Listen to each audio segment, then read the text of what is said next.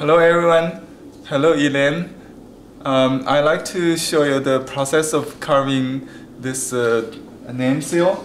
The name we need to translate is Elaine Brown, and she preferred to do it in phonetic translation, meaning by the sound pronunciation of the name instead of authentic Chinese name with meaning and possibly a little bit hint of sound. So in this case, I just put in Google Translator. It comes with Yi Lian, beautiful name, meaning lotus. This is her lotus. Bulang, Yi Lian Bulang. So that's the phonetic translation. It happened to be 4 characters. If your name is very long,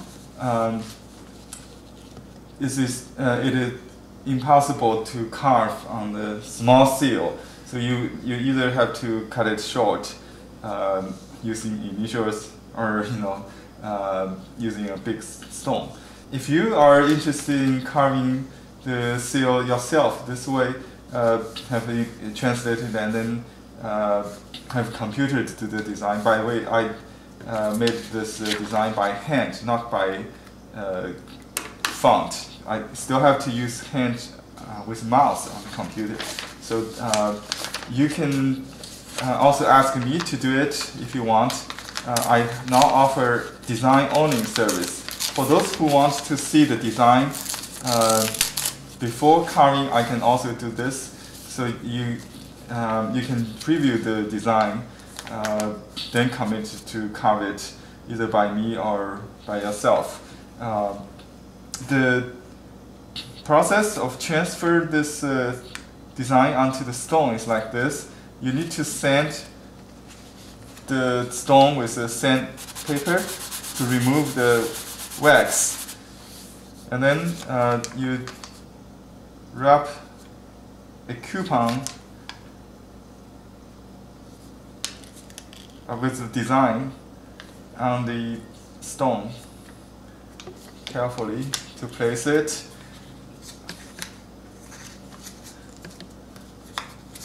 Okay, this copy must be Xerox copy with the tonal printer or copier, not the inkjet. It won't work with inkjet. Then I use this liquid called acetone. It's a nail polish remover, pure acetone. Just pour a little bit on the back of the paper. It will penetrate through and evaporate in about 10 seconds. So you need to press it before it dries and lift it when it's still a little bit damp. So you get a copy onto the stone, as if you have made a print on the stone.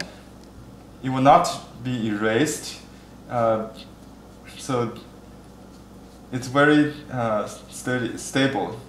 So you can use your thumb to dust it during the carving. It's very convenient. Okay. Next, we're going to do the carving. Now I fixed the seal stone onto this new tool I got from China. Is made of brass, very heavy, and it comes with a wheel, so you can kind of rotate it very easily in any directions. So it's also to protect the sculpture on the end of on the top of this stone.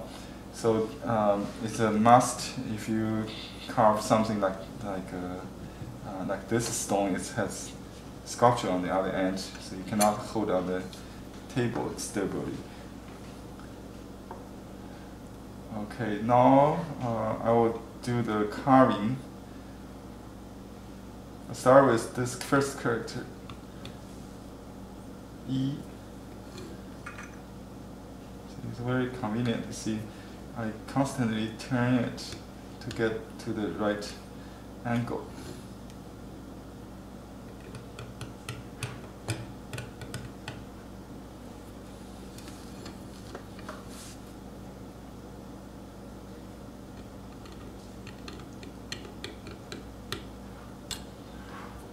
In seal engraving art, we simulate the effect of calligraphy. So not only you carve the strokes, but also indicate the ink. You know, sometimes with a little smearing effect on the corner or at the end, are very natural. So don't just do it mechanically. Think about the effect of calligraphy on rice paper. Ink effect. That's very helpful to create the artistic quality seal, not just mechanic computer font. You know.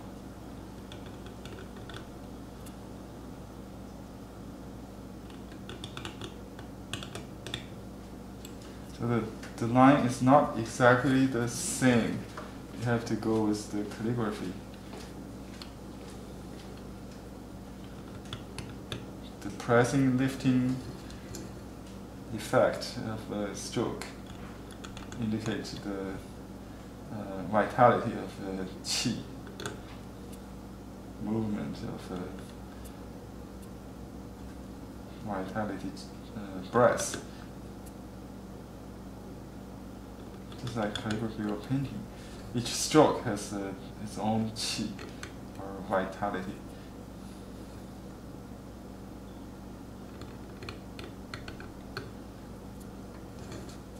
When qi is broken, it's dead. When it's continued, it's living, alive. It has a life of its own. Each stroke is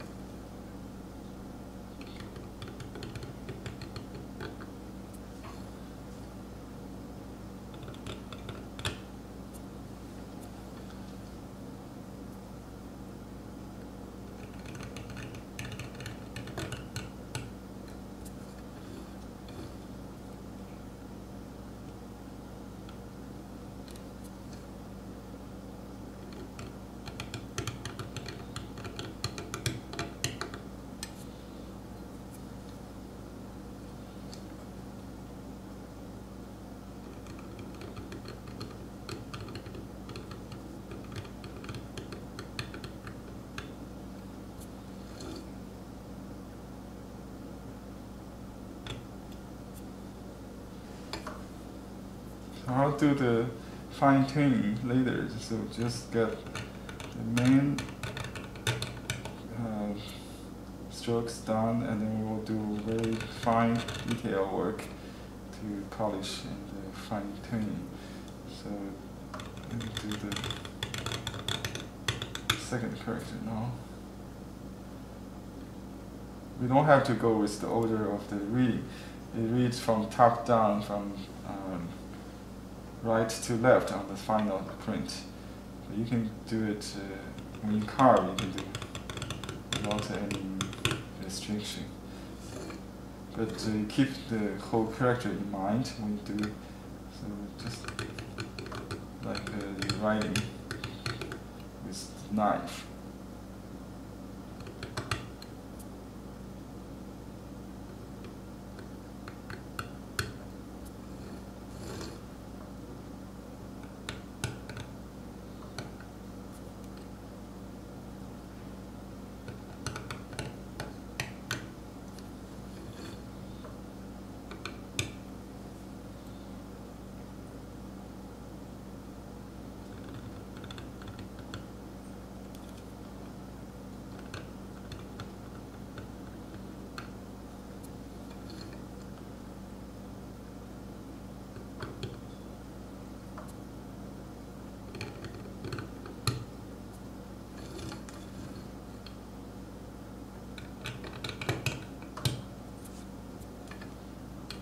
When you carve, you notice one side of the cutting is smoother, which is the outside. knife, when you hold at angle, this side is smooth. That's why you need to turn the stone to make sure the smooth side against the stroke. In this case, unless you want a very rough edge.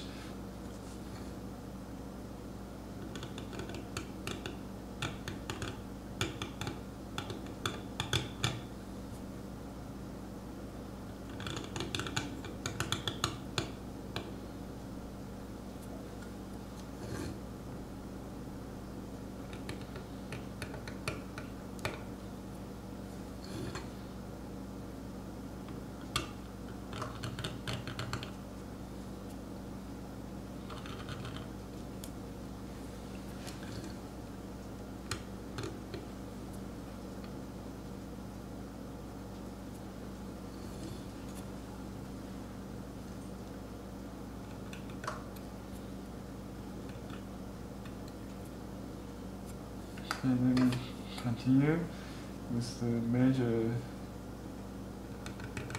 strokes done, then I'll do the little ones.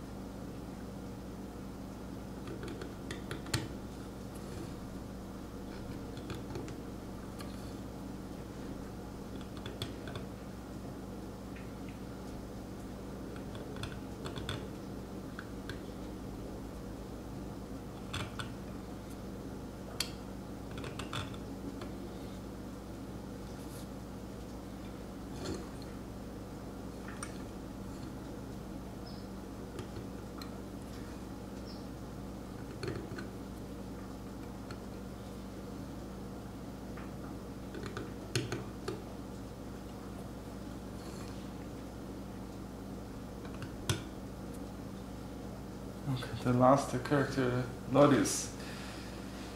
Okay, it's very intricate.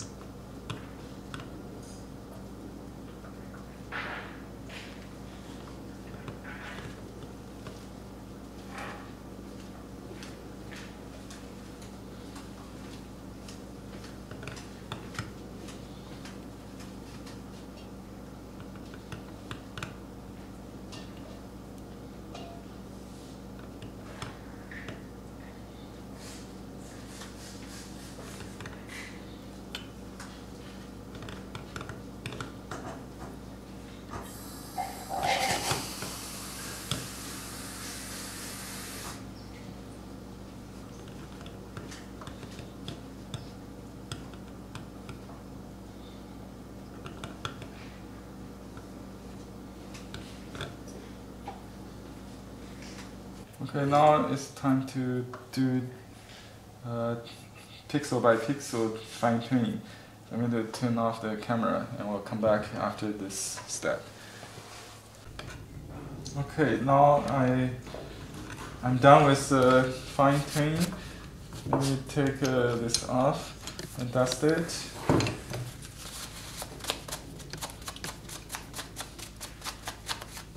Okay, now let's take a look with the first imprint.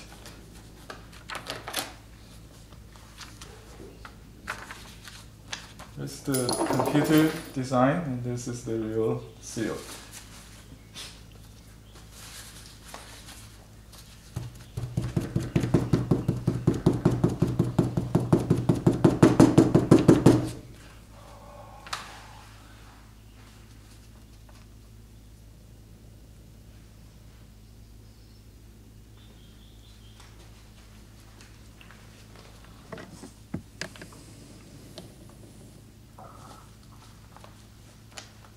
Okay.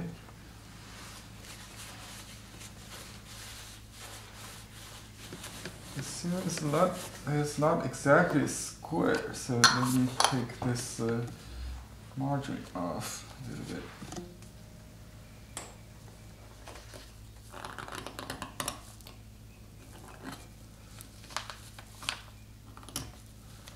Okay.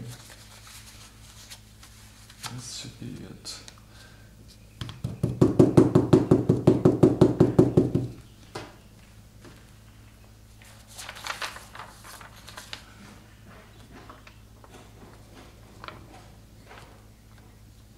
Okay, looks much more balanced.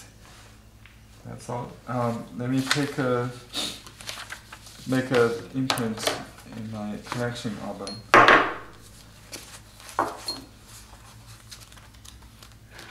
You can get this book from our store. We have ones for sketching, also the one without a square. You can do anything to write poem or sketching with it.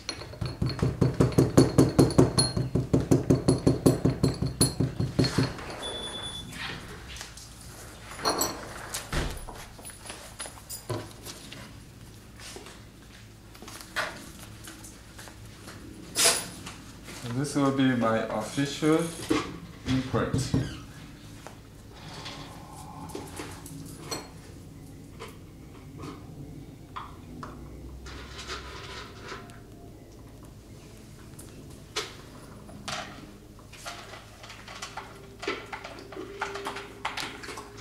Okay, and I'll make an imprint for Elaine as a custom copy.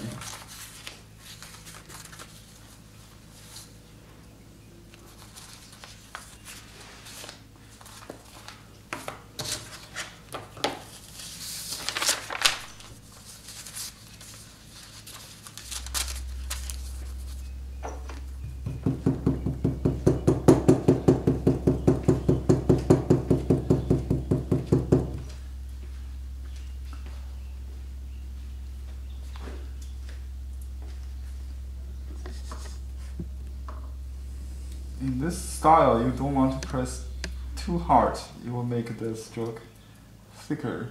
If you want to keep the line thin, you just press enough evenly to make it nice. Okay. Finally, I'd like to thank Elaine for your commissioning of doing this seal, and she's also learning my Chinese painting class, and hope you enjoyed this seal to use it on your practice, and see you in the class. Thank everybody on YouTube for watching. If you need a name seal from me, please contact me at blueheronarts.com. You'll find the link under this video. Goodbye.